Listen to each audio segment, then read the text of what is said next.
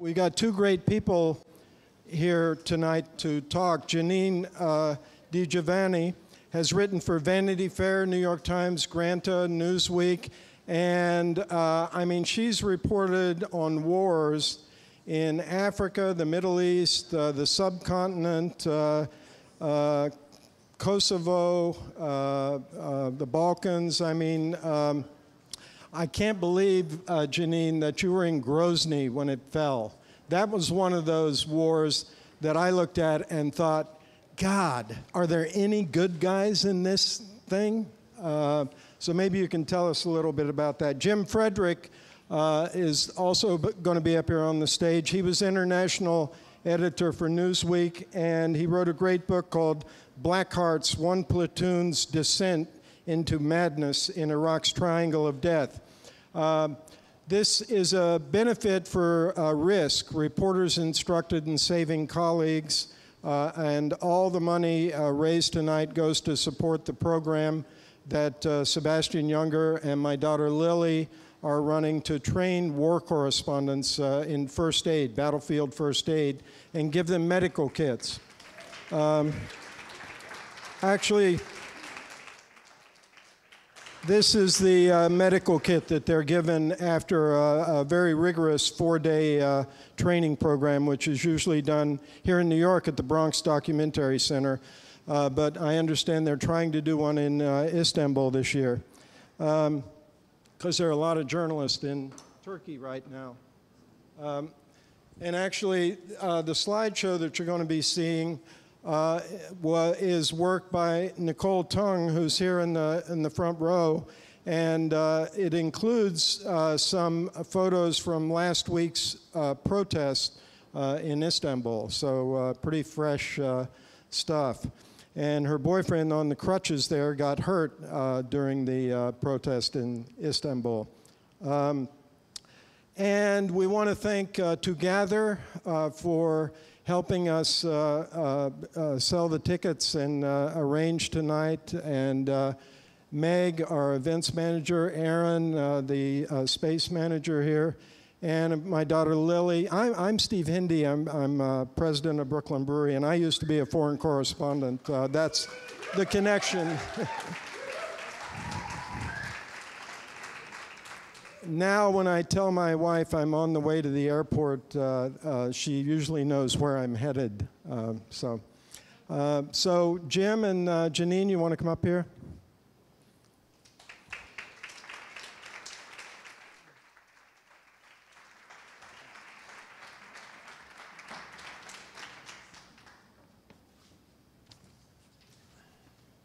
Well, thank you. Thank you for that kind introduction. Welcome, everyone. Thanks to Brooklyn Brewery, to RISK, and to Together, and Janine to be here. I'm sorry that Bob couldn't make it, but it's true. Foreign correspondents get called off at a moment's notice, and he warned me that he might be going to Iran, but Hong Kong, I guess, took precedence. So, and in the, strictest traditions of journalistic fact-checking, I do need to point out that despite that beautiful introduction, I've had a 16-year association working for Time, not Newsweek. We still refer to it as Brand X, so it's one of the last real blood feuds left in journalism, and so, but other than that, it was perfect. So yeah, we're here to talk about journalism and the life of a foreign correspondent and the costs, and very often the personal costs. And so I'm really, really honored to be here with Janine, who is a legend. And it's a great, great honor to be sharing the stage with her and to be having a conversation with her, because she's really a dean of so many conflicts. And I haven't known her personally until tonight, but I know so many networks of people that know her and revere her. And she's just really led the way. And so I'm really honored to be here tonight speaking with you. And so with that, I think that we'll just kick it off and we'll try to have a conversation. And after about an hour, at about 9 o'clock, we'll open up the floor to questions from the audience. And so I guess we'll just start in a very broad sense. Your first reporting conflict was the Intifada, and so you've been at this a while. Yeah. And how has the industry, the game, the risks, and the personal costs changed over that time as you've matured as an adult and, you know, had a kid, but how has the industry also changed, and how do you see the landscape having changed since that first assignment? Can you hear? This morning I had breakfast with a young woman who's a stringer living in Istanbul, and she was asking me about the golden days of journalism, which is when we started, when you were basically given a packet of money by a news organization and told to go off and find a story. And the luxury of having this was incredible, but the most important part of it was that you felt very protected. And I think now the big difference is for freelancers and for stringers, and even for staff people, there is the protection, the safety net just isn't there the way it used to be. I think the pressure on freelancers is so much heavier than it was when I started out. And I think then there was much more a sense of taking care. You know, I was told by editors, you know, don't do it if you think it's too difficult. And now I think certainly with the death of a very close friend of mine who died in Homs, I think she had a lot, I don't want to give her name because I don't want to name her editor, but I think she had tremendous pressure from her organization to go into Homs in Syria at a time when it was incredibly dangerous. And it was really pressure that drove her to it. So I think that what's changed mainly is, of course, the budgets are hugely different. Journalism is shrinking. Newspapers have shrunk. Everything's online now. So I think we have to adapt to that. But I still think that we have to continue doing stories that matter, and long format journalism, narrative journalism, photojournalism projects. And I think, you know, I think we have to keep it going somehow. But I think the main thing, and that's why I'm very happy to be speaking here tonight, is safety. And that's my biggest concern now, because I just feel like too many reporters are left on their own to go out and report, especially Syria, which is a very dangerous conflict. So what do you think has caused major news organizations and major news brands to be, I don't want to put words in your mouth either, to maybe be more cavalier than they were before about is it something about the proliferation of online competition, or that there are more people who will work for free or close to free than there used to be? What are the multiform reasons for why this might be going this way?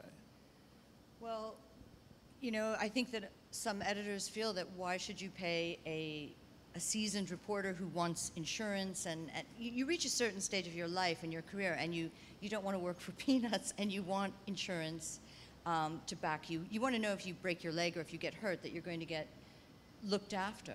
And in a sense, there are so many stringers that will do your job if you can't, that I think editors are taking this very cavalier look at it. Whereas I feel like there was more loyalty. I'm not looking at things in a kind of rose-colored way and saying the past was great, and it's not just that. I just think that the wars have gotten increasingly more dangerous. Kidnapping for me was never really on the agenda until Grozny, Syria, Chechnya. That was the first time that I went to report a conflict, and it wasn't just shelling and bombing I was worried about. It was kidnapping. But I can remember an editor of mine on a major magazine here who didn't want to give me K&R insurance, kidnap and ransom insurance, because he said it turns you into a walking ATM machine, ATM distributor machine. So I think that now in Syria, just this week, two good friends of mine, French journalists, Didier François from Europe, were kidnapped, and it's becoming a business. You know, opportunistic guys set up at checkpoints and take journalists, and that's it. So it's much more of it's not just a random thing now. It's more strategic.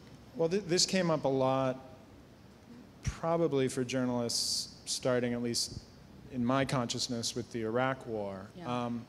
But over the arc of your career, do you find a difference in terms of the combatants? I mean, I worked in Japan for several years, so there were some people still running around who worked the Vietnam War, and they talked about how, even the Viet Cong you could go to the other side, and they would respect your status as a journalist, and you could go basically in bed with the Viet Cong for weeks because they thought that you would be instrumental in getting their story out.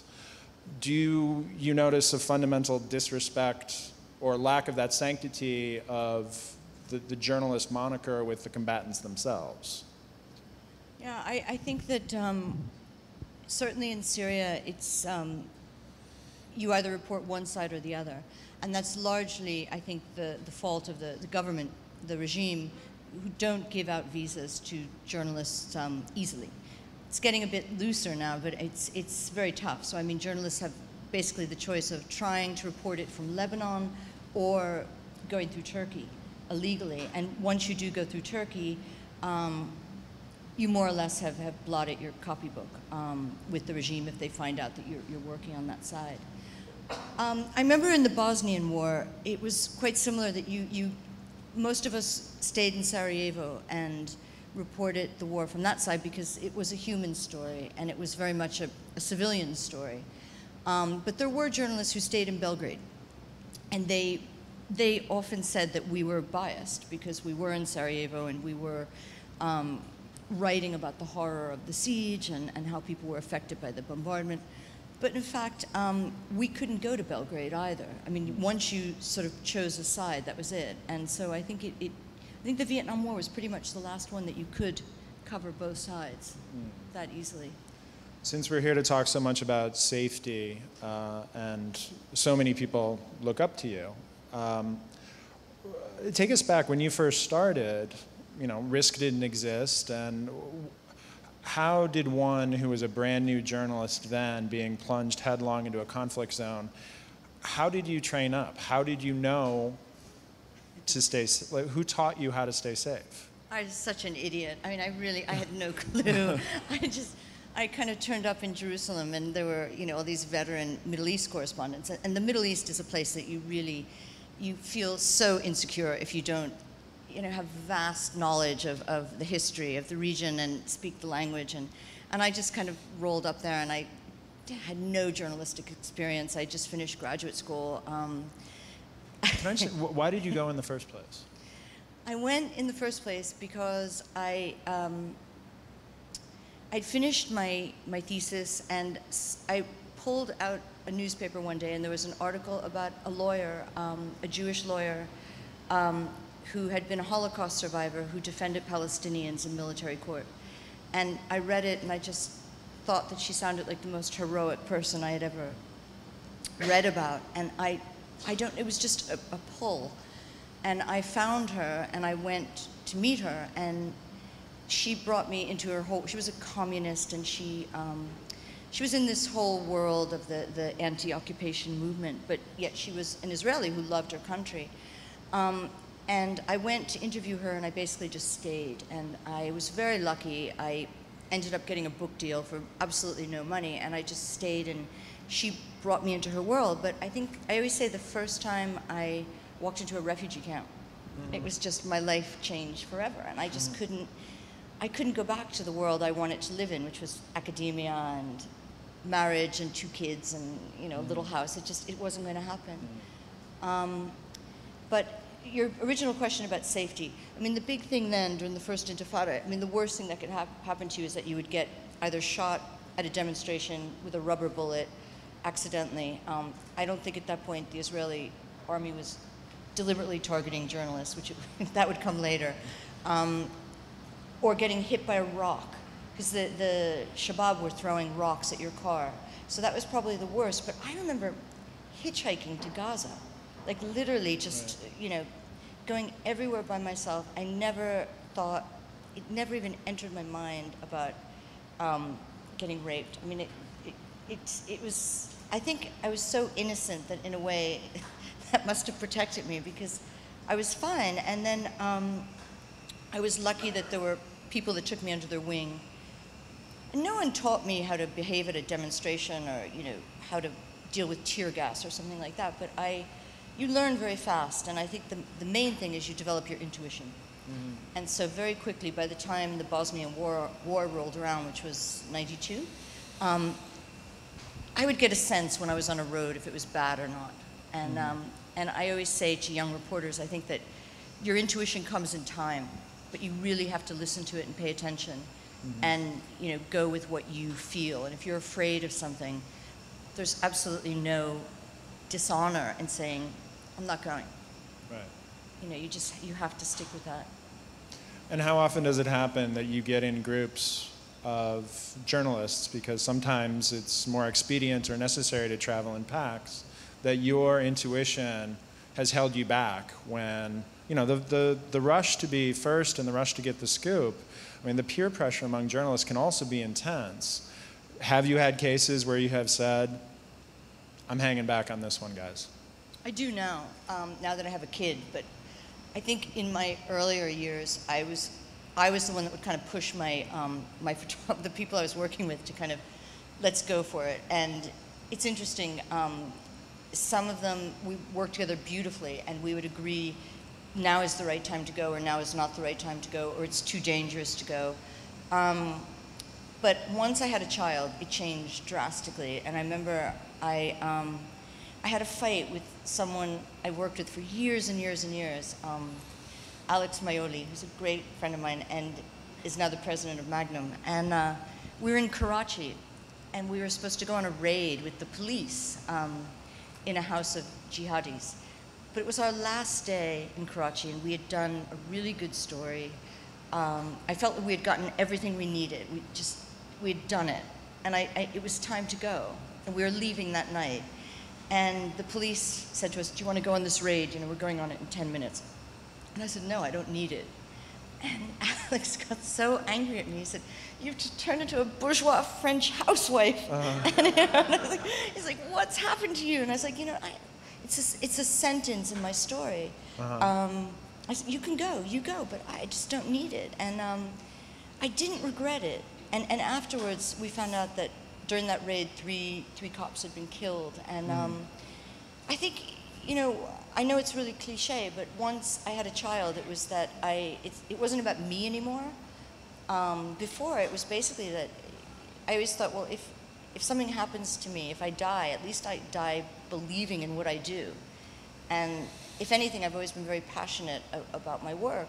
And so if you die believing in something, that's not bad. Right. But then when I had a kid, it changed forever, because it was about someone else. Well, let's talk about that a little bit more. When did you have your kid? How do you negotiate how long you allow yourself to be away for? How often you can extend a trip if the story requires it? How often do you push back on an editor saying, I have responsibilities other than this job? Just talk a little bit more about how your life changed in that way. And, for lack of a better word, compromises that you need to make to have a 360-degree life. It's really hard, and it's an enormous kind of juggling act. And I've seen some women reporters say that there's no difference between men and women, and I just think that's such bullshit. I mean, it's well, just... I want to split that question in two then, because I want to come back to this. You mentioned rape, so I want to come back to the safety issue. Yeah.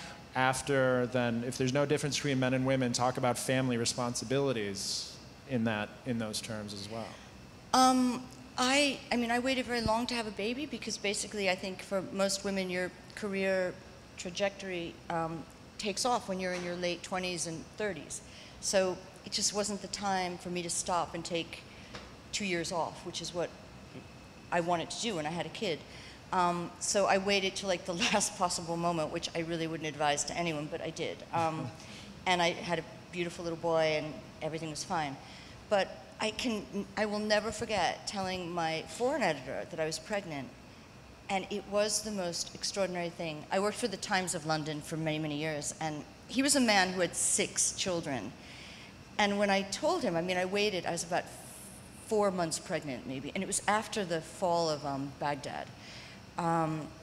I remember going into his office and saying, you know, listen, Martin, I'm pregnant, so I can't keep going back and forth to Baghdad anymore. And he said, he turned white, and I'll never forget it, because he was so angry, and he said, I've got a war correspondent who can't go to war. And I said, I'm a writer, I'm a journalist, I'm not a war correspondent.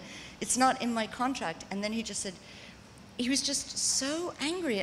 And I finally said to him, you know, if I were you, I'd be really careful, because this country, Britain, has very strict laws about pregnant women, the protection of women who are pregnant. And he was getting really into the kind of like legal aspect of it. And I never forgot that, because he just, after that, he completely ignored me. It was like he could cope with me as a woman reporter, but he couldn't cope with me as someone who was pregnant. And I'll never forget it. He kind of left me alone until my son was 2 months old. And then he kind of phoned me gleefully and said, okay, party's over, time to go back to Baghdad. And I was just like, you bastard. But I went, and it was the most horrific experience, because I had to leave my 2-month-old baby at home. And it was August, and you know, nothing happened in August. And it was the same week that Beslan in Chechnya happened. So I was completely knocked off the, the foreign pages. And I was sitting in Baghdad. It was the worst. It was 2004, so that really nasty time. And having to go out every day to Sadr City and report with, and I had changed so radically from a year before, from the woman I was before, than the person I was when I had this kid, because I was like, I don't want to get shot, I don't want to get blown up by a car bomb, and I was very overly cautious on that trip. And I remember I was working with a colleague who was a woman hater, a real woman hater, and I was coming downstairs and I heard him say to someone really happily, she's lost her nerve. And I thought, yeah, I have, and that's okay. You know, I'm a normal human being now. Right. So do you now, would you say that you take assignments that are a much more defined term of time, and that, you know, when the first day of school happens, you need to be there? Yeah. Is that something that's just much more ever-present? I only go, I mean, my maximum is 10 days, and I'll push it to 2 weeks if I have to, but that's, I wrote about this in my book, but the best mothering advice came from an Iraqi politician, came from Ahmed Chalabi, who said to me during that awful trip, he said, like, where's your baby? And I said, he's at home. And he said, you know what, there will always be another war, but Luca's first tooth, the first time he walks, the first birthday party, if you miss that, you will never forgive yourself. And I just thought, wow. And it's very funny, because his daughter later said to me, it's really interesting my dad told you that, because he was never around when we were growing up. But I just saw so many of my colleagues really regret not being around when their kids were small. Yeah. And so I basically, you know, I really put my career totally on hold. Yeah. And I just thought, I'm only going to have one kid. Yeah. And I've waited this long, and I want to do it right. Yeah. So I missed a lot of stuff. I missed a lot of stories. But, you know, the terrible thing is that he was right. There always is another war. Yeah. And so now when I do it, I'm much more cautious. I mean, I will do frontline stuff if I have to, but a lot of times I just think bang bang is so unnecessary. And there were times when I would do stories, when I was the only writer on the front line with the photographers, and my colleagues would say, you know, do you really need to be there? Do you really need to be in a trench for 10 days? And I felt like I did, because I felt like I had to feel it to write about it. And I can't write about something unless I feel passionately about it. Mm-hmm. That's my own flaw. But I went in Aleppo with Nicole and Patty Wells in December, and we were making a documentary, and I was, you know, I felt very responsible for them and for me and for my son, and I didn't want us to do things that we didn't need to do. Mm-hmm. And at times I think, you know, Nicole was very pissed off at me, but it's just, you know, I felt like there are limits. It's dangerous enough that we're here. We put ourselves in great risk to get here. We're getting good stuff.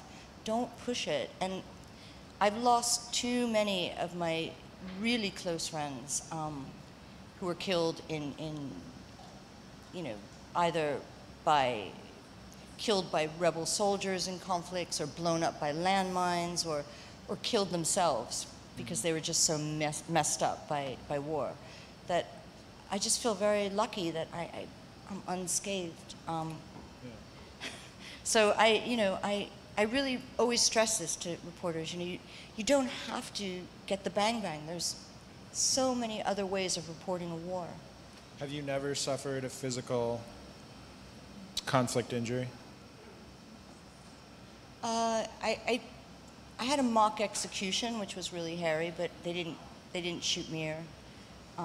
They let us go after about 5 hours. But no, I've never been injured. Mm-hmm. I've never been. And so I almost don't want to say that. Yeah. Well, more to the, how do you, having done this for so long, how do you maintain psychological health and mental well-being? How do you manage the stresses that I think, I've done a lot of work with the US military, and it's a long time coming for the military superstructure to acknowledge that PTSD is such a big problem, and that mental health is such a big problem, arguably even dwarfs many of the veterans' physical ailments. And, being somebody who's been a lifelong journalist, I'm not sure we've really come to terms in the same way. That I think a lot of journalists suffer from undiagnosed PTSD. So what's been your personal strategy for managing what could be a very serious toll?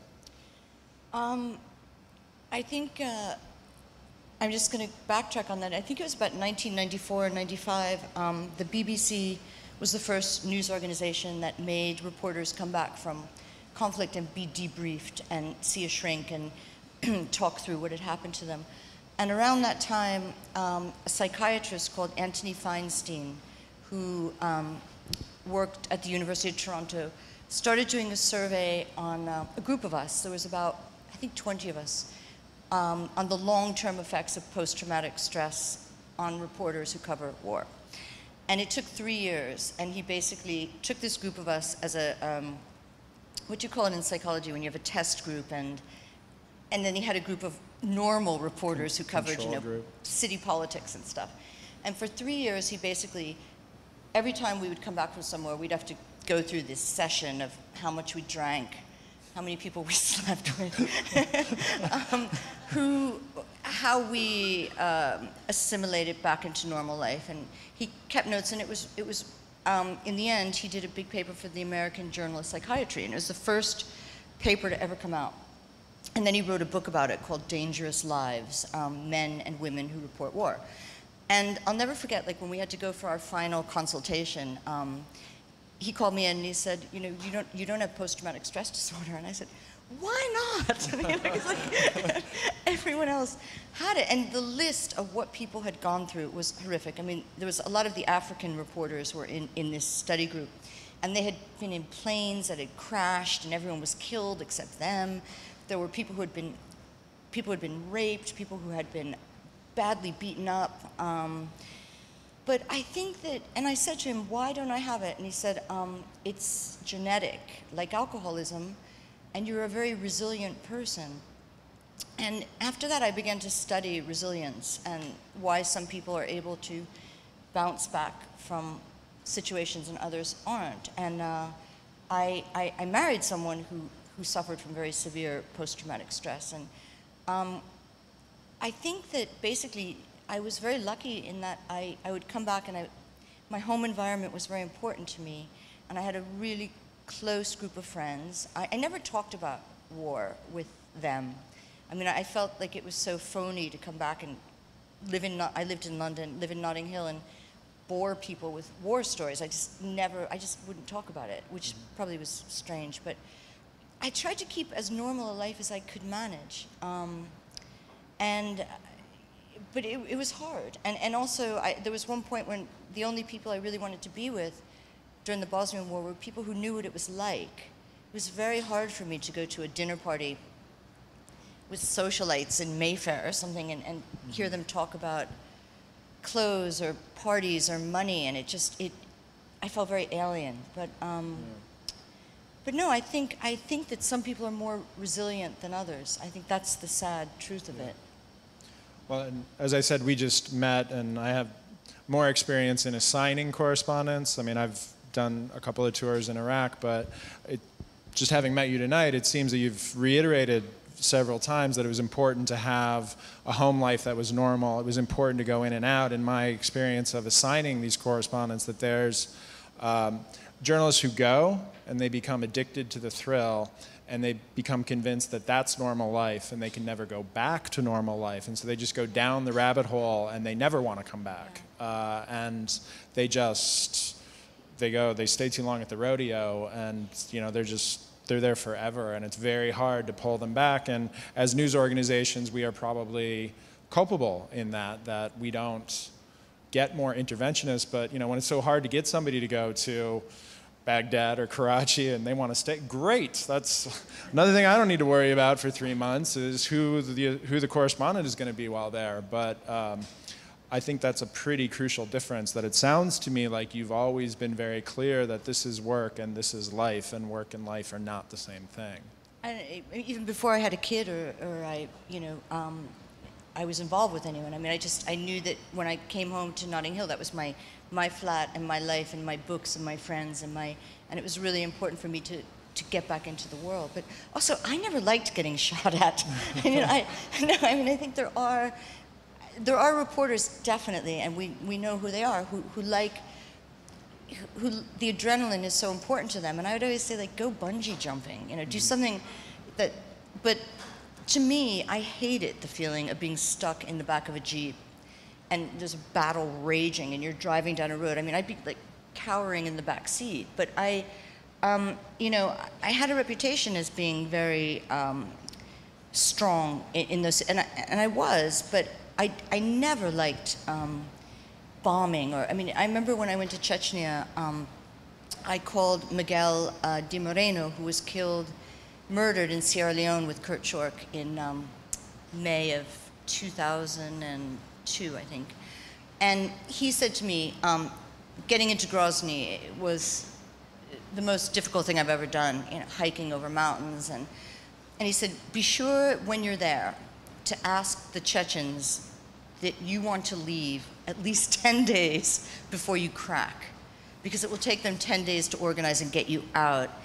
And he said, and the shelling will drive you to the point of madness. And I thought, I had lived through the siege of Sarajevo. No shelling could have been as bad as that, which was like a constant bombardment. Grozny was the most terrifying thing. It was gunships, and anything the Russians could throw on you, they did. And I literally remember being in this, like a vegetable cellar or something with these old women, and they were saying, oh, it's God's will, inshallah, if I die tonight, I die. I haven't, I've had a good life. And I was like, I haven't lived. It's not time for me to go. And it does drive you to the point, constant shelling, shooting, fear, and you're being in a state, your whole body tenses up. You're like, and I would come out of these, in those days, I would go for 2 or 3 months somewhere. I didn't have a kid, so I would go. And I'd come out and my whole back would be like in a state of, from the tension. And I just think at one point, you need someone, whether it's a friend or a parent or a sibling, to kind of take you aside and just say, you're going too far down. It's too dark where you're going. Mm-hmm. Yeah. So I want to return to the issue of sexual violence, the other thread of, well, it's different for women who do these kinds of jobs. What has been your experience over the arc of your career? You said that your very first assignment, you paid it no heed. Is there some sort of sign of the times about the free-for-all of combatants, or is it geographically, just again, part of this question is self-interested because, changes in the glass ceiling, we have more women correspondents the world over in places that we probably 20, 30 before my time wouldn't have sent them. But there were news of attacks in Tahrir Square. Any insight you can shed on how you feel about this issue, if it's become more or less of a fear or danger in your life or other women correspondents' lives, I think would be helpful. I worked in Africa for years and years, and Africa is probably the place where I think I felt the most vulnerable. And there was a time in the Middle East when I can remember talking to a much older female correspondent who said to me, you don't ever have to worry about getting raped here because they just think we're like, ugh, like women, these strange creatures. And there almost was this kind of like, ugh, a girl. And nothing ever happened to me. And if it did, I was so ignorant of it because I was more worried about getting shot or killed than I was about getting raped. But something happened to me in the war in Kosovo, which was that I got taken, I wouldn't say kidnapped because it was only 5 or 6 hours and they let us go, by a group of Serb paramilitaries. If anyone knows the Balkan Wars, they were the Frankies guys, who came after Arkan, and they were paramilitaries who were really nasty. And they were drunk, and that was the worst thing, is that they were completely drunk, and it was late. It was about 7 o'clock at night. I was very stupid because I was alone on this mountaintop. I wanted to talk to refugees who were crossing over. And there were 2 French journalists who were with me. They had been left behind too. And suddenly I looked up and there was no one there except these paramilitaries who kind of swarmed, and they grabbed us, and they took all our stuff, and they started saying they were going to kill us. And I knew, even though I hadn't yet done a hostile environment course, that I had to identify the leader. Like, it wasn't going to help me to deal with these kind of the guys who were around. I had to find who was the leader. And I very quickly worked that out, and so I tried to appeal to him. And after, they did really horrific stuff to us. I mean, they marched us into the woods, and they made us kneel down and close our eyes and put our hands up, and they started firing into the air. And the 2 guys I were with started crying, the cameramen, and they were just like, I have kids, don't kill me. And I was like, don't cry, don't let them see you're weak. Even I knew that wouldn't appeal to them. Anyway, we managed to get away, to make a long story short.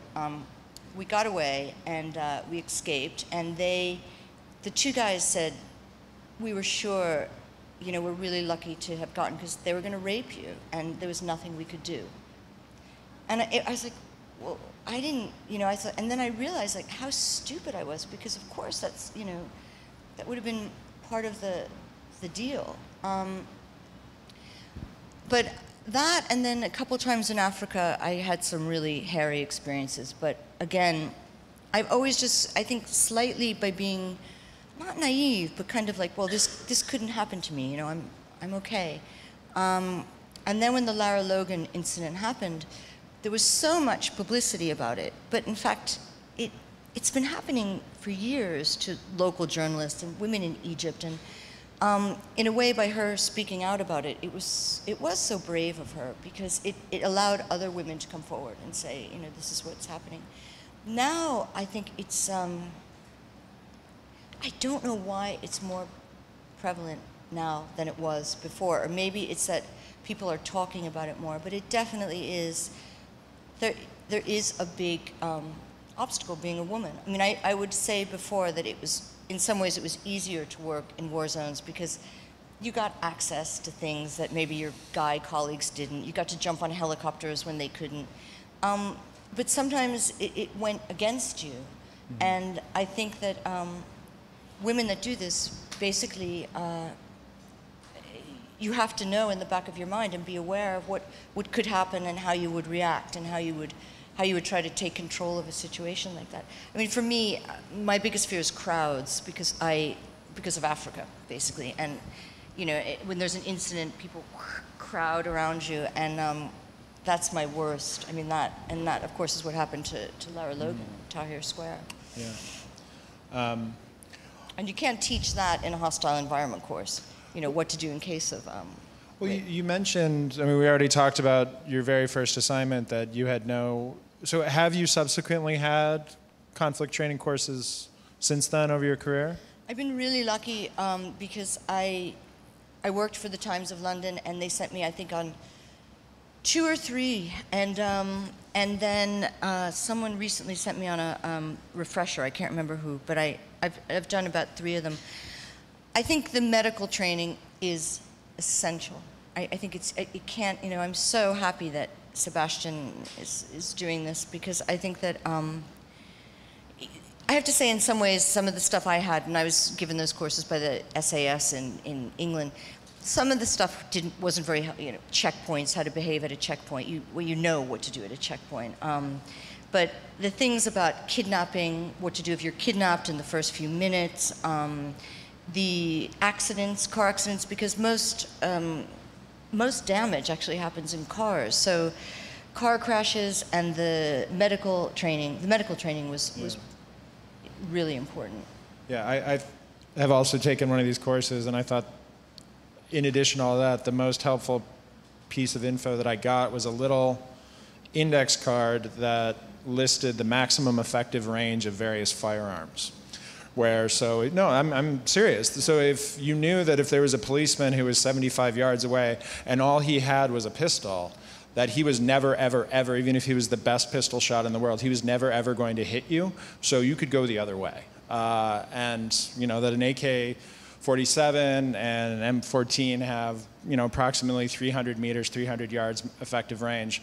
That was invaluable, just in sort of assessing when you are in a firefight, you know, like a soldier, that you can assess those guys are over there, they're carrying those kinds of weapons, so we're either safe or we're not so safe. And so I'm a huge fan of these. I mean, we send our correspondents on them all the time, but they're very, very useful, because some of the things, like how to act at a checkpoint is not so useful, but some of the very practical first aid, and you know, this is the very real accuracy difference between a pistol and a rifle is good info for journalists who, a lot of them, do not have that kind of training. I mean, they've never been in the military themselves. So,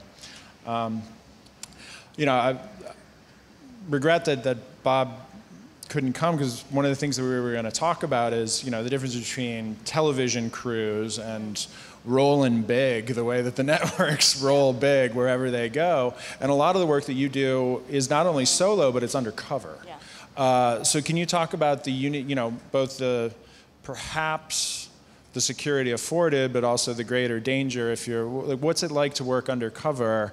And, you know, unlike, you know, I remember, again, you know, when the New York Times rolls through Baghdad, you know, because they got like 5 up-armored, gigantic chase cars. And, you know, no, I couldn't. You know, I love working with photographers, especially ones I adore. But I mainly work alone, because I usually work in closed countries.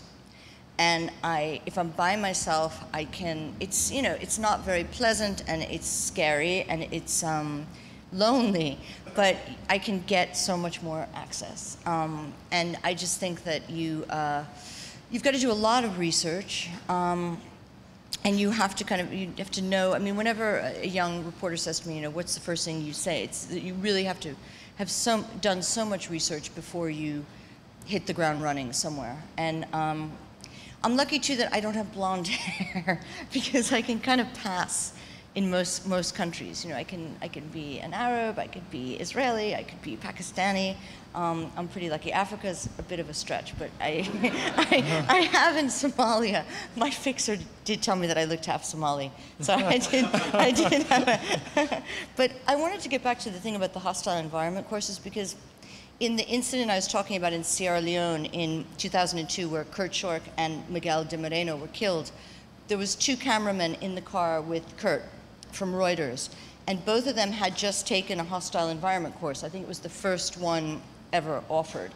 And they knew to run, and I can't quite work this one out, but they ran into an ambush. So they were going up a dirt road, and the soldiers shot at them from both sides. And Kurt was killed pretty much instantly. Miguel wasn't, but died later on. And the 2 guys who survived kicked out the window of the car they were in and ran into the fire past the guys who were shooting. And I don't know if there's any like weapons experts here, but I remember Yanis Bekarius, who the Reuters photographer, said to me, I had just taken the hostile environment course, and they taught us if you're caught in a crossfire to run towards the shooting because they don't have time enough to turn around. Anyway, they both had to hide in the woods for 8 hours while it was the RUF, Sierra Leonean soldiers, tracked them in a jungle.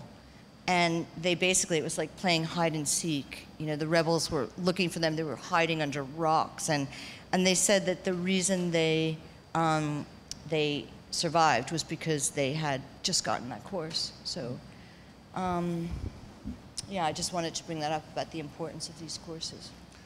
So let's talk a little bit about where you see the broader arc of the industry going. And because you are such a legend, you must have men and women, 22 or just out of journalism school, saying, you know, I want to do what you do.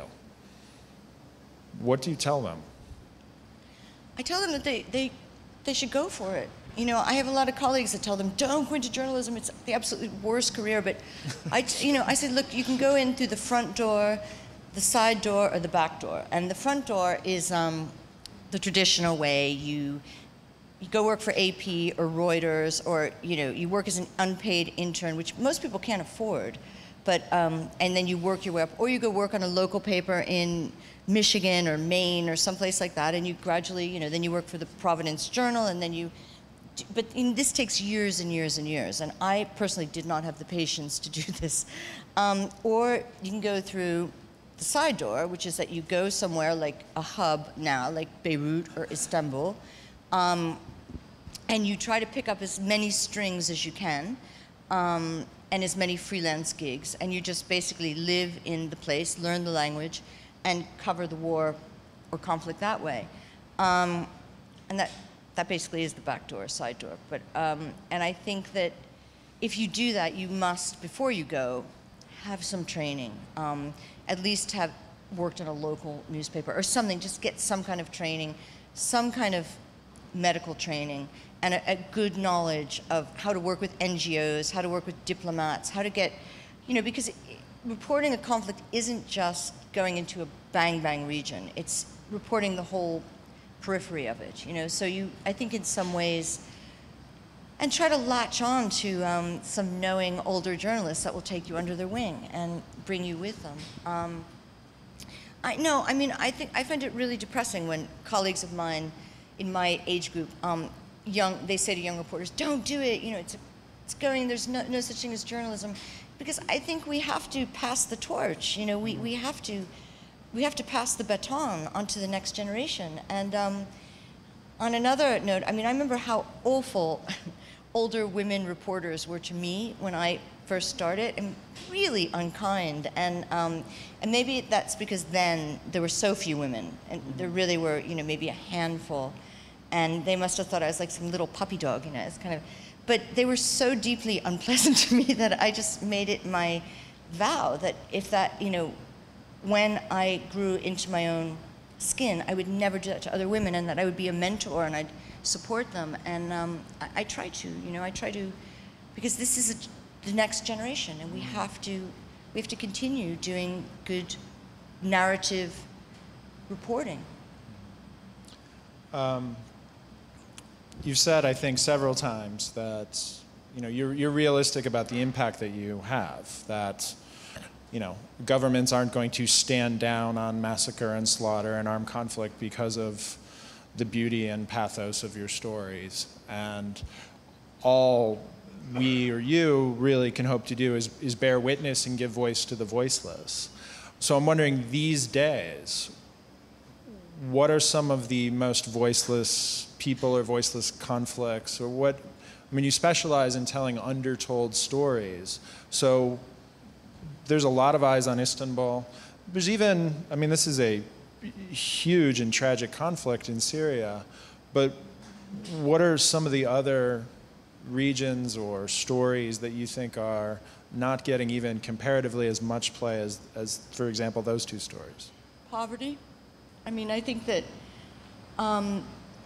I think I hate, in a way, how fickle journalism is, and how, you know, it's turned to Turkey right now, but next week Syria might have a minute, and then it will, you know, Mali had its moment in February, but it didn't last very long.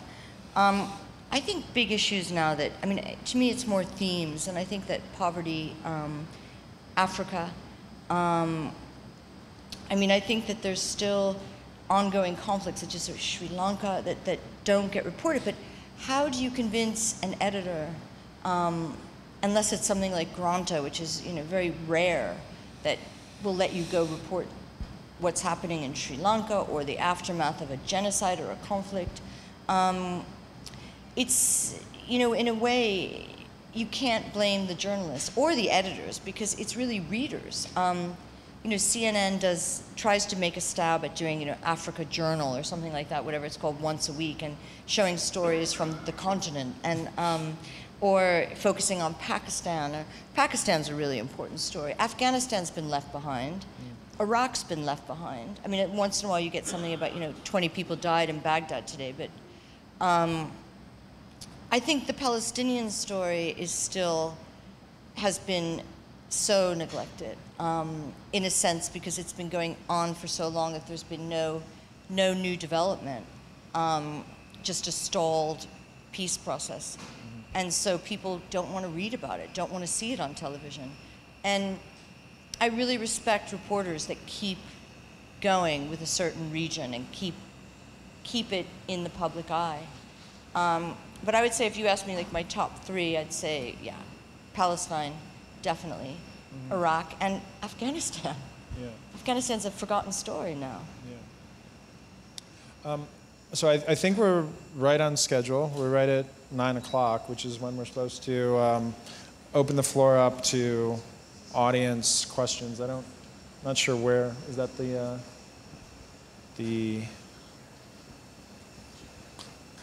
so I guess we'll just do this. Oh, hello. I have a question for Jim Frederick of Time magazine. Thank you. Just teasing. Can you tell us a little bit about your book, and how did you come to write it? The book about... Yeah, sure. Thank you. My book is called Black Hearts, One Platoon's Descent into Madness in Iraq's Triangle of Death. And it's basically a day-by-day reconstruction of a company, or more specifically a platoon. So that's about 40 men. It's an infantry unit, so it's all men, who were stationed to a place called the Triangle of Death, which is about 30 miles south of Baghdad, in 2005 and 2006, from the 101st Airborne Division. And so it was the group of men who were stationed in arguably Iraq's most dangerous place at its most dangerous time. And the real climax and reason that this group came to my attention was because 4 of these 40 men raped a 14-year-old Iraqi girl, killed her 6-year-old sister, and her parents. And for months, they effectively covered it up as Iraqi on Iraqi violence.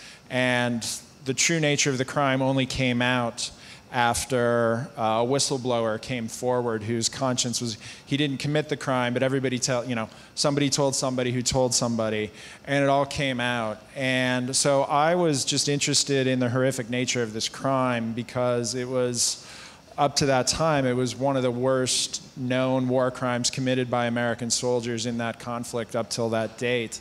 And I originally just wanted to tell the story of, well, how do American men do the unthinkable, the crucible of war, stories as old as Achilles, and just sort of the horrible things that men do during wartime. And what I discovered in reconstructing their unit story over the year was actually the Army's narrative of how this went down was these were 4 bad apples. Criminals exist in every culture and every subculture. We had no way of knowing. This just happened. They went berserk. We couldn't have known. Was actually that this unit was probably what's known as combat ineffective, and the Army had known that for months. And there was red flag after red flag after red flag that all the way up to company commander, battalion commander, brigade commander, had either been unable or unwilling to recognize, diagnose, and get that unit out of there. And so it turned from a story about a true crime story that happened to take place in a war zone to becoming a story about failed leadership, and not to absolve the 4 men that committed the crime, but to say that there were much larger political and military forces at work that set up a situation where it would be conceivable that a crime like this could take place. And so I had done a lot of military reporting in, just a lot of my assignments, and I was in Tokyo for 4 years, and a lot of the news that interested American readers was when Marines in Okinawa did stupid stuff and, would hold up a liquor store even though they're the only Americans on this entire island. So I would do these military stories, and I got to know these military lawyers. And I basically had a whistleblower in my midst, where one of the defense lawyers who was assigned to these 4 guys called me in Tokyo. He was in Baghdad. He'd been assigned to defend these guys. And he's like, you need to tell the broader story of what happened in Bravo Company, because I think the lawyer probably broke a confidentiality when he's like, my guy is guilty. He is guilty, guilty, guilty. But there's a lot more to this story than just 4 bad apples. And so that just kicked off 3 years of research, 2 trips to Iraq, trying to reconstruct what happened to this unit. And what was probably most gratifying was I was fully prepared for this book to be discredited, to be smeared by the military and the government, and to be called anti-American and anti-army. And for an organization that disappoints me consistently, in this capacity, the Army's actually been incredibly mature and has taken this as a learning opportunity, and they've embraced it, and it's assigned at West Point, and I go up to West Point to talk about leadership and lessons of the book, and they invite me to Fort Benning, and that has been the biggest surprise, because I was certain that I was going to be persona non grata of the United States military, and for some bizarre reason, they like the book and they like me, and I don't know why. So that's what Black Hearts is about. I just wanted to say thank you. This means a lot to me. I actually served in Afghanistan in 2010 as a Marine, so I appreciated that you mentioned Afghanistan as an underreported area in the world. There was actually a documentary I saw recently on Vice Magazine's, or whatever the name of and it was by Ben Ferguson, I believe was the name of the reporter. It was Anderson? a 3-part, Was it Ben Anderson, maybe? Maybe Ben Anderson. Yeah. And it was probably the most impressive reporting that I had seen, and it really related to my own experience. It was actually in the Helmand province where I served. It was actually in the exact districts where I served. And all the Marines I served with, I sent it to them, and I posted it on Facebook, and we all responded the same way. We thought it was unbelievable. And I expected a reaction of some sort from the, what we call the mainstream media, and there was nothing. I'm just curious if you can talk about what did he wrote about Helmand, and in what way did he, because I didn't read the piece. He talked about a lot of different elements, but he was basically in Sangin and Musa Kala. I was in Sangin. And I think he was there for 8 years total. He was there for a really long time. So he knew the area pretty well as far as reporters go. 8 years in Sangin. Right, wow. Right. Well, it was, right. I don't know. He was in that general region of Helmand. But he was in Sangin when it was really starting to go hot. And I just wanted to ask you if you could get a little more in the weeds as far as the relationship between these kind of newer forms of war journalism that you're seeing online and its relationship with mainstream media, how it's influencing it. Do you see hope in this kind of more anarchic way of doing journalism, or are you worried about it? That's my question. Thank you. What worries me more is at one point, right in the beginning of the Arab Spring, I saw a lot of my colleagues using Twitter as a news source. And that was deeply worrying to me. They were using it the way that you would, in the old days, you would use the AP or the Reuters wire. And they were kind of scrolling, going, there's a demonstration here, that and this. And I think blogs scare me slightly to be used as gospel because they're not checked. And as much as it's annoying for me, I just did a piece for Vanity Fair. I work for Vanity, I'm an editor at Vanity Fair, and going through the fact checking is a nightmare. But at least there is some kind of, there's someone making sure that, everything fits together. I think that these magazines like Vice, in a sense, they're great because they're giving long format, and they're also letting photographers do projects. But I don't know if they're ever going to be a threat to mainstream journalism, because there'll always be people that are unaware of them and won't read them, that are always going to read Time or Newsweek or, I don't know, you're an editor. You probably have a more... Yeah, I have a couple of thoughts on this. I agree completely. I think that Twitter is an incredible tool, but like a hammer, or a gun, it can be used for good or for ill. And I think we haven't really seen... There's a lot of naivete when it comes to the use and abuse of Twitter, and I think that there's absolutely an opportunity, for despotic regimes to use Facebook and Twitter to either send out false information or reprisals for those who, we're going to have a spontaneous flash mob demonstration at XYZ Square, and it's actually a sock puppet account where it's really the secret police are then going to round up all the people that show up for that particular demonstration. And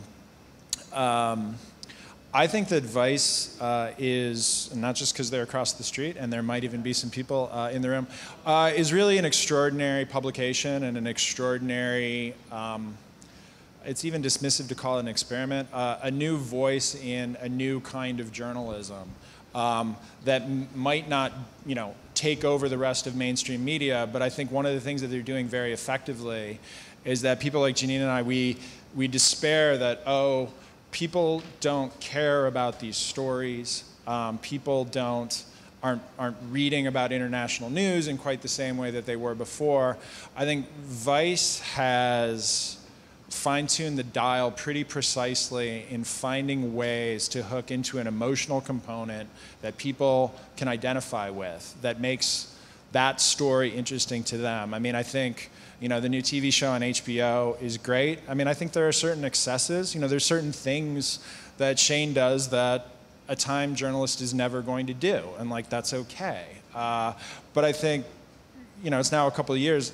I think the Baghdad heavy metal band is sort of the best example that I know of how do you take the failing state, failing city of Baghdad, another car bomb goes off and 20 people die and nobody cares, to actually turn that into a story of, well, what is it like to be in a heavy metal band in Baghdad in 2006? It's freaking crazy and really complicated, and it's an extraordinary example of there are new, unique, and interesting ways to tell stories that are very much in the old line, mainline journalistic tradition, but also give it a fresh spin in a way that, I hate to be such a fuddy-duddy about this, that my 20-year-old nephew who's in college is going to read that story, and he's not going to read the story in Time.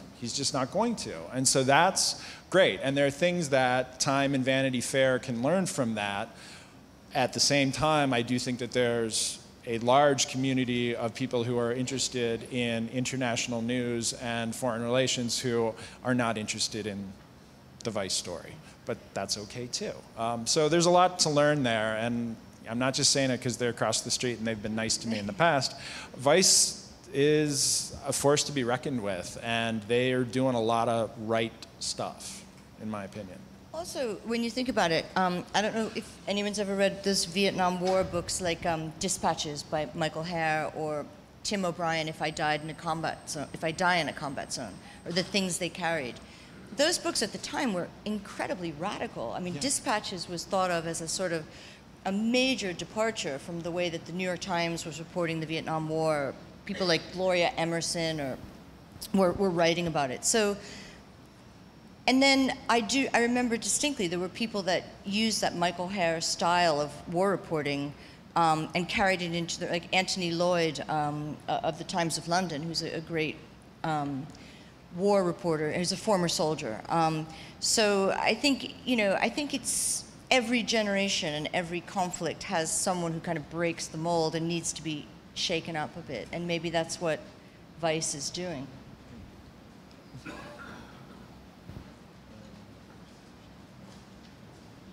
Hi, my name is Anna Therese Day, and I'm an independent journalist, and I'm also on the founding board of Frontline Freelance Registry, which is a body for journalists by conflict journalists that launched last week. So Janine, it's very exciting to have you here, and thanks for supporting Risk as a young woman. I've been hearing about you from mentors of mine for years, but my question is actually for you, Jim. So I'm on the other end of emails with people who are in your position, and unfortunately in my experience and the experience of my colleagues, we often deal with editors and producers who are cavalier with our safety, particularly in Syria. However, I also have editors who I can feel the shame in their emails when they write back again saying that they're not going to pay for our health insurance, emergency evacuation, hostile environment training, or even pay us a decent wage. So what's the conversation that's happening from, I'm going to assume you're in the camp of the latter, with your company about the situation in hiring freelancers and treating us as professionals? Yeah, that's a great question. Time is really the only place that I've ever worked. So I can't really speak to how other news organizations are treating freelancers. I'm happy to talk to any Time freelancers who might feel like they're getting the short end of the stick. But yeah, I mean, we have a global network of contributors and stringers, some of whom are on contract, some of whom we pay per piece. One of the untold stories, the underbellies of journalism is, local reporters and local stringers, they get used and abused much more than American or Western European freelancers do. And I mean, I think that's one of the great untold stories is, even when, American journalists get kidnapped or killed, maybe their fixer or their translator is even mentioned. Very often their fixer or translator is not. And these are men and women who not only go through the same risks, they go through more risks because they suffer from the potential of political or neighbor harassment or danger or reprisals that an American or British or German passport affords you a ton of diplomatic or just don't mess with me immunity from all kinds of crazy policemen or more to your point. I think that the entire traditional structures, pay structures, the notion that people work for websites for free or are willing to is, a 10-year new phenomenon. I will confess that Time entertains the notion in a way that it would never have entertained the notion previously. Not to point fingers or name names, but I mean, the Huffington Post just opened the floodgates on this, where you have organizations that are not just not paying your health insurance, but are saying that you should give us content for free. Because I'm a company man, and I actually think that in an industry where all are implicated and finances are not good all the way around, Time comports itself with a measure of integrity that a lot of places don't. But I don't have an answer for the industry as a whole. All I will say, the only saving grace here, is that there are more outlets and there are more opportunities than there ever were before. And to her advice, I mean, unfortunately, rather than having, fast nickels are the same as slow dimes. You know, you probably need 3 or 4 strings at a time, where before 1 string would do. And that's just the new nature of the industry, because I know that Time is competing with 200 organizations that didn't exist even 15 years ago. So I'm really not trying to duck your question. All I can say is that it's tough out there. I'm not trying to hide behind gigantic, you know, Time Warner saying we don't have any money, but times are tough on the executive side, on the business of these news organizations, and I know that times are tough for the freelancers themselves. And it's hard, yeah. It's really crappy sending those emails to saying, you know, we can't pay you the day rate of $500 that we used to. Will you take 200? And some people do. And so, you know, what you have is, and you know, we could go on and on about this. I mean, you were saying something about the bang bang, and you know, one of the downsides of total information awareness and Twitter and Vine and is that the bang bang, there's so much of even the international news business that is completely commoditized away, that just being present, just having a working video camera at the scene, well, we had that footage 6 hours ago. And so now where the value lies is the analysis, the separating the fog of war from what's actually happening. And that next level, which is a pretty rare echelon, like my colleague here, you know, people make livings doing that. But showing up with a video camera anymore is not, I mean, I hate to say that, like being an eyewitness anymore does not automatically mean you're a journalist. There has to be a certain narrative arc to it and a storytelling aspect to it, because we got eyewitnesses everywhere all the time. Hi, Janine. My question is for you. So you spoke about the hostile environment courses and also about how the risks are different for men and women in terms of foreign correspondence. Do the hostile environment courses take those differences into account? In other words, is there a portion of them that are geared toward women correspondents in particular?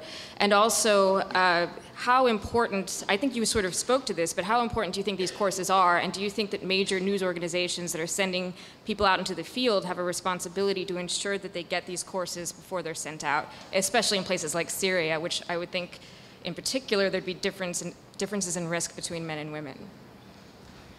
Well, the last one I did, which I think was taught by AKE, or one of those guys out in Hereford, England, there was actually something really shocking. They gave, on my course, I think there was 3 women. There was maybe 20 of us, and there were 3 women.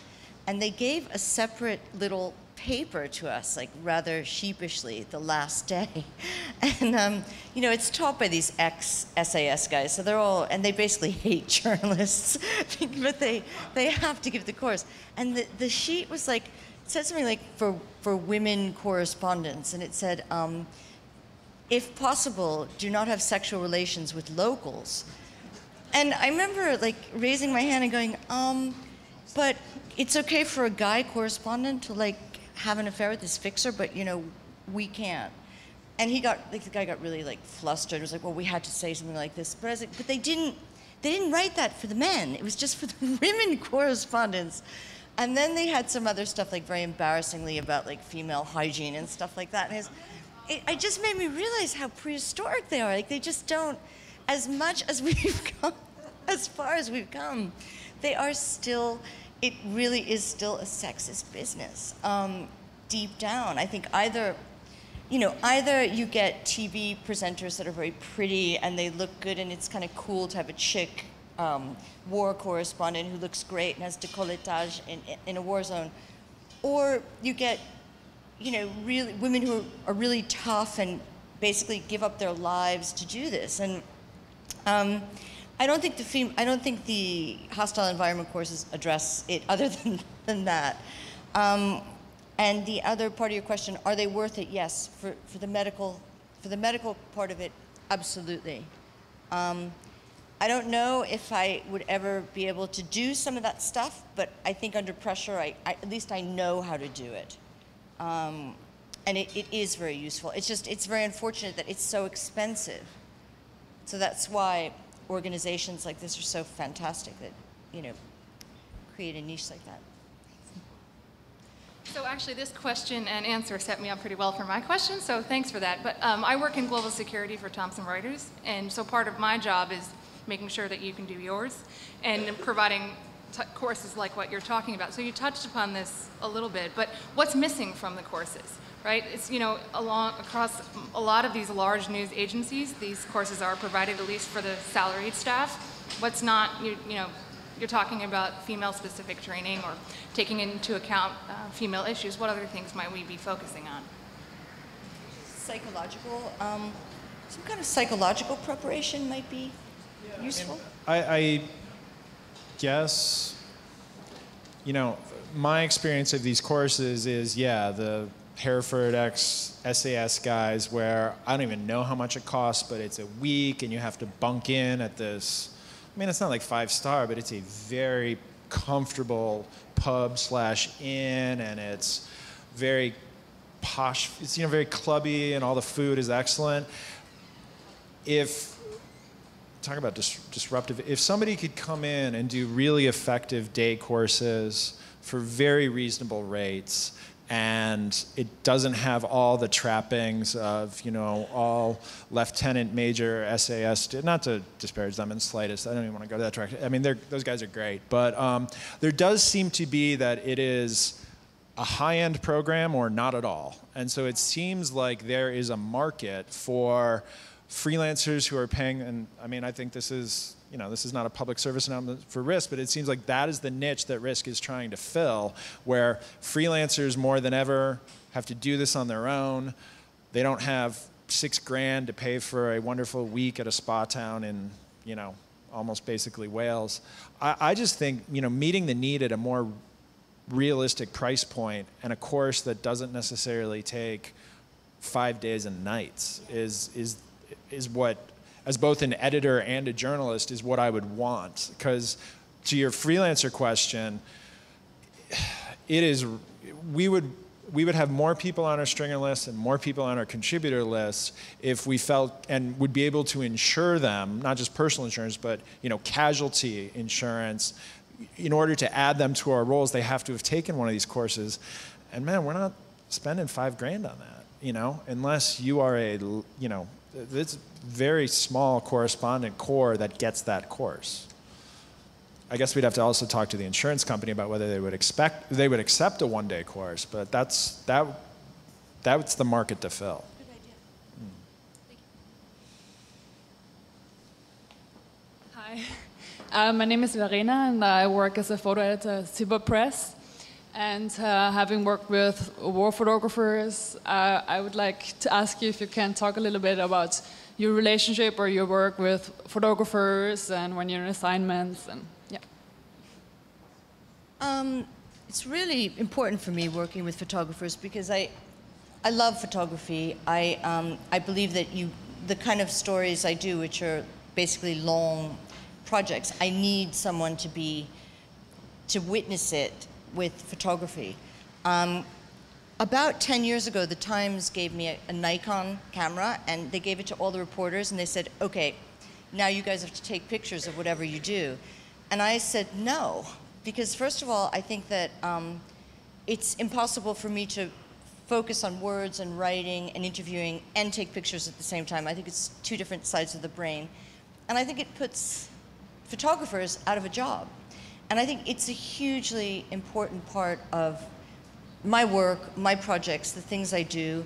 I tend to have very close relationships with the people I work with, mainly because you're in such a strange environment. You become very close, and you also you have a goal you're trying to reach, so you're going for it together. Very rare. I can't think in the 20 years I've been working of ever working with someone that I didn't get on with. I think once, and it was someone, he ceased being a photographer, not because of me, but he didn't really have the stomach for it, I think. No, I have huge respect for photographers, and for them right now, I think it's an even harder market than it is for writers. I'm very competitive, and women, I think that female photographers are really, I mean, even there's more writers than there are female photographers, female camera women. So I have a huge amount of respect for them because I think it's a very tough job, and the women that I do work with, like Nicole, are real professionals, and I am very honored to work with them. Janine and Jim, thank you very much for being here tonight. My name is Jennifer Karchmer. I'm an independent journalist based in Seattle. I'm actually just back from Iceland studying freedom of the press, so obviously a much different environment. I wanted to ask both of you, or each of you, specifically about languages, and also as an American, possibly working with others from other nationalities, how you've been treated either differently, better, or worse, but also what is your training in terms of languages? How has that been either a challenge, or how have you hired either fixers and other folks? I'm an American, I speak English, a little bit of French, but I feel like I'm often at a disadvantage. Do you mind speaking on any of those points? And thank you again. Yeah, sure. I worked in Japan and England, but did a lot of reporting throughout Europe, and make no, just abject apology that I speak nothing other than English, and I don't even speak English very well. I've been fortunate that there is, it's not really an underground economy, it's an economy, that there is an industry in every country who are dedicated to taking care of that need, that, it's a right-hand person. Through the grapevine, you can find these people, because for the most of the time I've worked at Time, it's in a much more official capacity. Those people are either on staff or on contract. I'm not trying to make excuses for not being multilingual, but at the others, in Japan, for example, it's fine to be conversational, but when you're going to interview government ministers, I mean, if you're not fluent, being intermediate or advanced is almost as useless as not speaking a word. And I know that sounds like I'm taking refuge in my own ignorance, but, and there are journalists who double down on, I'm going to be a Japan journalist for my entire career, and, they're men and women who have been there doing that for 25 years. I've always had more of a generalist bent and a generalist streak, and we employ a couple of people who are truly native fluent in Arabic, and that's great for them. We also have people who don't speak a word of Arabic, and if you read their stories side by side, I'm not sure how apparent it would be to you which one is the fluent speaker and which one is not.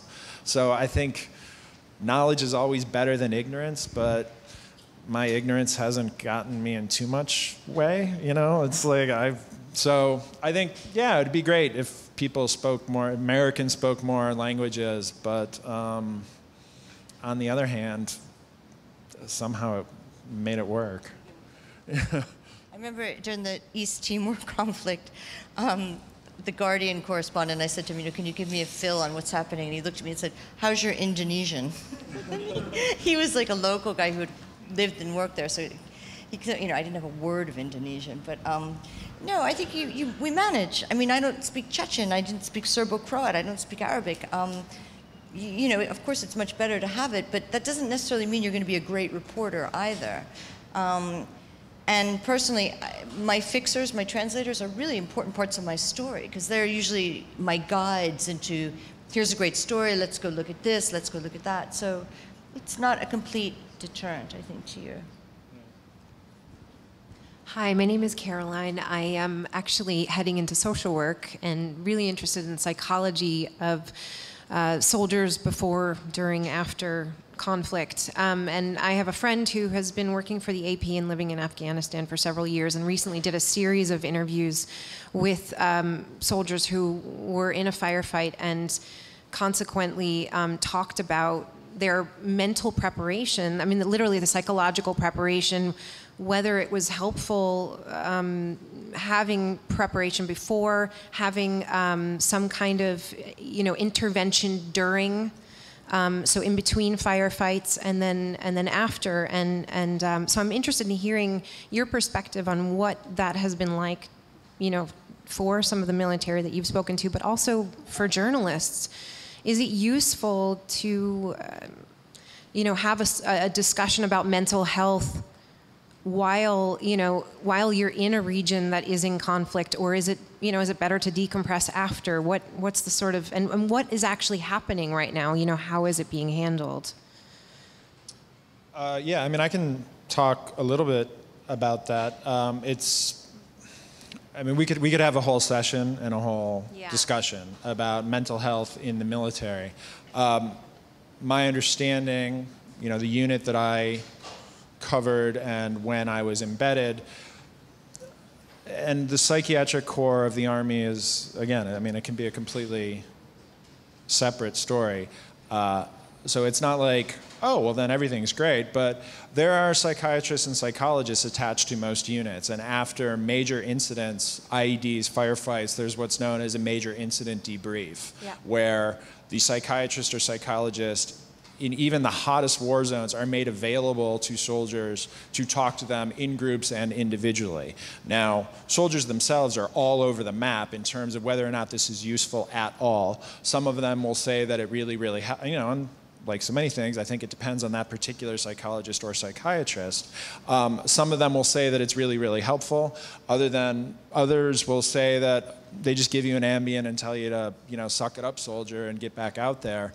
So I think it's really all over the map, and whether in country, in conflict, I do think that there at least theoretically is an awareness that this is important. Whether or not the military is capable of providing the kind of care they say is important, at least they say it's important. Whether or not they can muster the reservist psychiatrists after 10 years of constant war who are willing and able to go cater to these soldiers when they need them is a completely different story. But I think one of the misperceptions is that the Army pays no heed to this issue. They do. Just like the VA, which again is a completely different issue, and we could have a whole session about that. They know these problems exist, and I'm actually pretty sympathetic about them having the apparatus or the ability to get them done. There's much more of an awareness of this as a problem as an ability to do something. But yeah, it's called a major incident debrief, and it happens after every major incident. It's debatable about how helpful or effective those debriefs are. So. And in terms of journalists, is that the same? Is there a similar sort of? What kind of structure is there for journalists? I'm curious because you brought it up earlier. A very, very minimal one, if any at all. What happens is, and the industry is culpable here, when somebody comes back from a tour or a long tour, you go to lunch or drinks or maybe even a conversation in the office where at one point the editor will turn to you and be like, so how you doing? And that's it, And if the person says, I'm not doing well, then we arrange, some help. But I'm being as honest with you as I can. In my experience, that's pretty much the size of it. Thank you. Am I wrong? Absolutely right. Yeah. Hi, I'm Nick. I'm a Harper's intern now, but I used to work at a newspaper that was pretty near Fort Campbell, which is one of the big Army bases. It's on the Kentucky-Tennessee border. And, when I was there, I was always sort of interested in war correspondence, but I just couldn't abide the thought of being like a military beat reporter because, your whole toolkit of like open records laws and open meetings laws and all of the things that you can use to sort of hold officials accountable, those didn't really seem to apply in the military beat. It was like you're so dependent on what the public affairs officers wanted to tell you.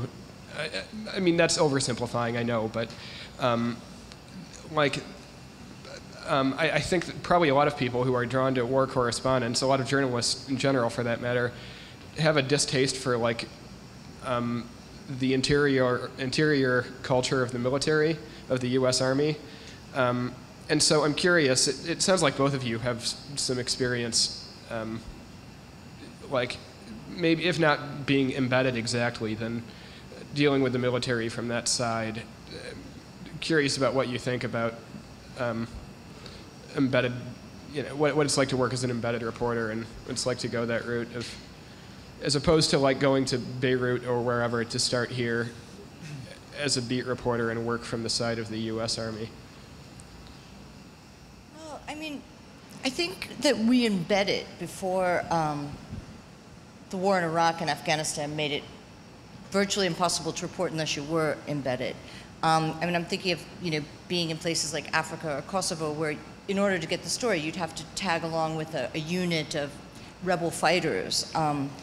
And I think that the first time that I've had bad experiences embedding with the American military, and then I've had very good experiences as well. I'm not by nature someone that's I'm more of a rebel, so I don't like being told what to do. But I remember being in Sangin, actually, someone was talking about Sangin in Helmand province in Afghanistan with a small British unit, and they were just getting their asses kicked. And it was, Sangin is the bloodiest place in all of Afghanistan, or it was. And the day I arrived, there was a funeral for 2 18-year-old soldiers, and they were basically, every time they'd go on patrol, they'd lose a guy. So in a way, to be able to cover that was quite extraordinary. And that was the first time I ever had to go through a censor. And the censor basically, all he did, I can't remember what the Americans did, but the British censors read your copy only for location and to make sure that you weren't going to put the soldiers themselves in any kind of danger. But basically, I could say whatever I wanted to. Embedding is not my chosen form of reporting a conflict. But I mean, in Iraq and Afghanistan, Afghanistan, you couldn't report unless you were embedded, right? I'm pretty sure you couldn't. I mean, it's a great question. It's a complicated question. Again, we could have a whole session about this. I generally only used embeds when it was literally and physically impossible to go to the place. And Time had a house in Baghdad in the red zone, and we had local Iraqi staff, and we trusted them with our lives and their judgment about where you could go and where you could not go safely. And we traveled with 2 soft-skin cars wherever we went. We were completely incognito, no armored up anything. And the only time we went on embeds is when our local Iraqi staff is like, we wouldn't go there. Like, we're not going to that. We're not going there. And so, in zones that are that hot, we would do the embed, because we would, all things being equal, we would prefer not to embed with the U.S. Army. We would rather, interview them from the outside, because I would say embedded in your question is the influence is more insidious than you describe. Again, I never had any issues with being censored. I'm not even sure the PAO read my copy. I mean, I think they were in a war zone, and they were doing other stuff. And the last thing that they were doing was actually keeping track of what I was doing on any given day. I mean, the soldiers were, but the PAO weren't. I mean, they weren't there. It was too hot. The influence that's a little bit more insidious is that you are as dependent on this organization for your safety as a child is to a parent. So the Stockholm Syndrome-esque, identification with them as, God, I love you guys because you keep me safe. That is a little bit, you always need to be on guard for that. That, am I really down with the program because these guys are kicking ass and taking names and keeping me from the bad guys? But you always need to be conscious of that, in my opinion. And then I will just say, because I think we're probably running out of time, we probably have one more question, and then we have to, is that, I knew people who were, I don't want to use this word scared, but preferred to do all embeds because they didn't really actually, even though they said that they were war journalists, they didn't actually like interacting with the locals. And then there were people who were the opposite, who were so on guard for this influence that I never do embeds. I don't want to talk to the military. I want to talk to the people. And that to me is like, everybody's got a story. Even the U.S. Army and the sergeant who's just trying to get through the day, like he's got a story that's as valid as anybody else's story, and so to try to get over those biases, I always thought were important, because I knew people who looked at it from both sides. I just tried to talk to everybody, you know. So I guess we have one more question, then we need to wrap up. Okay. Hi. Chris Hedges' book, War is a Force That Gives Us Meaning, talks a lot about the importance of war correspondence in shaping the narrative of a conflict. Can you guys talk a little bit about the challenges of adjusting that narrative once it's been established? For instance, much of the reporting in the 90s during the conflict in the Balkans painted the war in broad strokes, where the Serbs were the bad guys, the Croats were the good guys, and the Bosnians were the victims.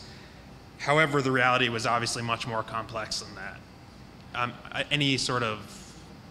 Well, the war in Bosnia was so complicated that I remember, one of the veteran Kurt Schork saying, if you begin to understand what's going on here, you're wrong. So the moment you felt like you knew it was happening, you got it wrong. It was so incredibly complicated that to try to bring this story to the public was an enormous challenge.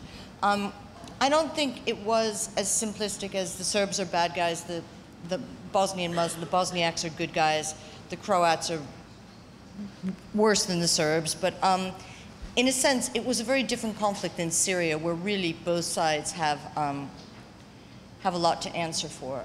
In Bosnia, you did have a situation where there were victims and there were aggressors, and there was a civilian population that was being pounded and that had an arms embargo against it. So that point, I think, was something that reporters grabbed onto. The other thing is that we were living in the city, in the place, which was getting pounded. So in a sense, they weren't just pounding the Sarajevans, they were pounding us as well. And I think people became very emotionally attached to that story in a way that I've never really experienced again. The whole generation that reported the Bosnian War was touched by it in an extraordinary way.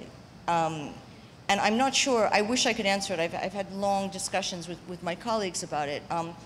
I think it was partially that it was our generation's Vietnam.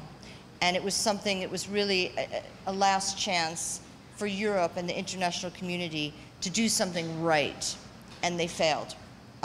So that was partially it. But I guess maybe my question's a little bit larger than just that conflict. It's more of, once that narrative starts to become established, whatever that narrative is, how difficult is it to say, oh, wait a second, maybe it's not as black and white as we're sort of presenting it to be?